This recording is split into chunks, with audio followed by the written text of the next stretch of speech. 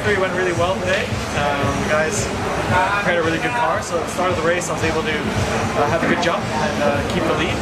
But early on, Warwood and Søren were really driving well. They were giving me lots of pressure and pushing me the whole entire race. So it was really, I really had to be precise and not make any mistakes. And then I had just opened a 4 or 5 car length gap, and then the safety car came, so that kind of closed it back up again. And the last second half of the race, I struggled a lot with my tires and the brakes. They were old tires to start with.